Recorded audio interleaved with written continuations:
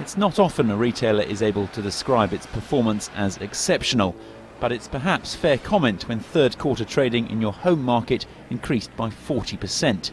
Burberry has benefited from a Brexit-hit pound, sending its shares up 24% in 6 months. The weaker currency meaning bargains for foreign shoppers in the run-up to Christmas, and that's not all.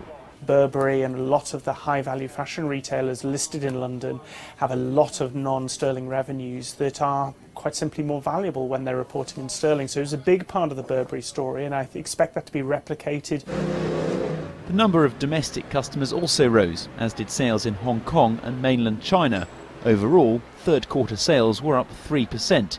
It's all good timing for the new chief executive Marco Gobbetti, who starts work next week. The current CEO Christopher Bailey will carry on as chief creative director. Whether they'll be fighting off any more approaches this year isn't known.